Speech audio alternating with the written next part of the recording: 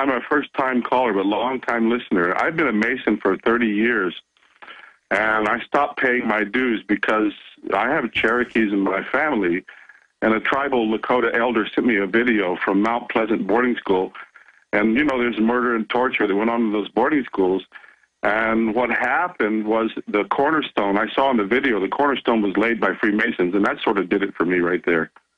Well, I mean, overall, most Freemasons are compartmentalized like every other big organization and think they're doing good. I've had a lot of ancestors that were Masons. A lot of the founders were. But the system uses that. Any secret society, they will grow within it, basically. Because if you go back, it goes back to Solomon's Temple and before. So it goes back into antiquity. And you've had these, you know, these mystery schools that go right back to Egypt, not just Babylon. They're doing good. I've had a lot of ancestors that were Masons. A lot of the founders were. But the system uses that. Any secret society, I've had a lot of ancestors that were Masons. A lot of the founders were.